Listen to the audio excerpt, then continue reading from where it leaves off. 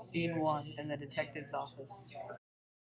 Private Lonnie, there's a murder. My wife's dead. What happened? Where did it happen? My house. I was outside practicing my bow and arrow. Next thing I knew, Peggy was laying on the floor. I tried to call 911, but I forgot the number. Well, let's head to your house right away. The next morning, Judd's house. Judd, where's her body? Well, you see, I didn't want her stinking up the house, so I put her in a trash bag. She's on the curb. The trash truck should be here any second now. What? Scene 3. Private Lonnie solves the mystery. Sorry, she was stinking bad. How did you have time to put her on the curb? When was she killed? Last Tuesday. What were you doing all that time? Cleaning up the evidence. I was cleaning the house. Sir, you're under arrest. I told you, I didn't kill my wife. Tell us when to change. Thanks for your time. Have a good day.